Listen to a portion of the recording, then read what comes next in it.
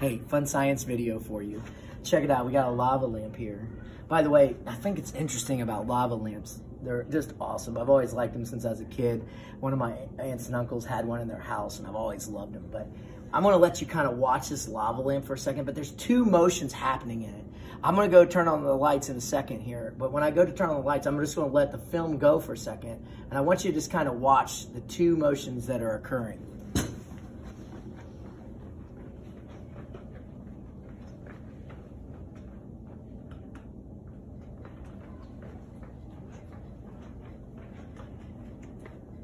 All right, so I'm back.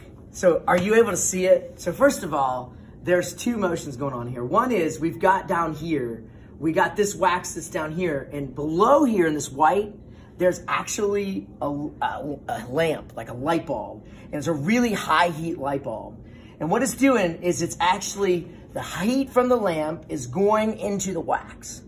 And so is that an endothermic process or an exothermic process? So if we think about it, the light is going into the wax, so that's endothermic. It's going into the wax.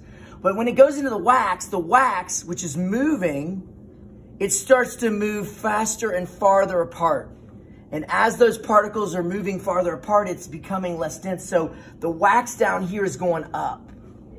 But by the time it gets up here to the top, it starts to cool back down. And so the particles which were further apart, taking up a bigger volume, the particles that were further apart that are taking up a bigger volume are now moving closer together, and they're closer together, so they're smaller volume. So the wax becomes more dense and it starts to sink. And so that's why we got both a rising and a sinking going on. So let's apply this to our life and let's think about water for a second. So in water, if we think about water for a second, gotta grab something, sorry about that. Water is also able to absorb heat. And so what we're gonna do is we're gonna do something kind of fun, real quick. If we think about this, we think about water for a second. If we got a warm day and the water starts to heat up, well, the water, when it heats up, it's gonna start moving faster and further apart, and water is sticky, or it's polar. And so that means it kind of sticks to itself. So the water has to get a lot of energy to be able to escape and to go to water vapor, all right? But it would be easier for the water to go to vapor if there was less pressure. So remember that. Less pressure would make it easier. But also think about this. If you have a lot of warm water heated up on a warm day, there's gonna be more water vapor rising because it's gonna be just like this. It's gonna be getting less dense, and so it's gonna be going up. And as it's going up, you down here on the earth, if a bunch of air is leaving you, you are under a lower pressure. So I'm gonna prove that clouds form on a low pressure day by using this in just a second. But as the water vapor goes up, well, you might know from hiking or doing other things that when you hike or climb, the higher you go on a mountain, the cooler it gets. And so as the water vapor goes up, it cools down. If the water vapor has something to condense on, you'll get a cloud. And so what I'm gonna do is I'm gonna prove that with this container right here. But in order for me to prove this, I'm gonna use a little teeny bit of water. I've been doing this all day in this container, so I've got a few of these down here. But I just got some water down here, and I'm gonna put a tiny, tiny bit of smoke in the bottle. Tiny, tiny bit of smoke. So gotta let this burn a little bit. And I'm gonna put that down in there, and I put a little teeny bit of smoke in there.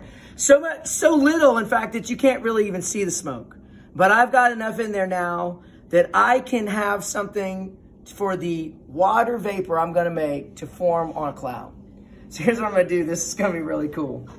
What I'm gonna do is I'm gonna squeeze this bottle. And when I squeeze this bottle, I'm gonna put the bottle under high pressure. Okay, so I'm not adding any heat to this at all. When I put it under high pressure and then I release it, there's less pressure on this liquid water. And so even though I'm not using any heat, the water's gonna have enough movement that it's gonna be able to escape the water and turn into water vapor. Because I put smoke in there, the water vapor will have something to quickly condense on. And when it condenses, you're gonna get a cloud in the bottle. I love it when the bell interrupts me on these end of the day things. But anyway, so here we go. It takes me a couple of squeezes to make it happen, but here we go. All right. Clear day, high pressure, cloudy. Clear, cloudy. Clear, cloudy. Clear, cloudy. So here's how you remember it. Are you ready? This is how you remember it. On a high pressure day, it's going to be clear, no clouds in the sky. Low pressure, you're going to have clouds and you're going to get storms. Why? Because in a normal atmosphere situation, the only way you get clouds forming is when a bunch of vapor is heated up and it's rising because it's less dense. You get clouds, and those clouds start to fill. If a lot of moist air is rising fast, you get a storm.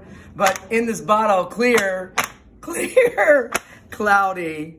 Have a great day. Science is awesome.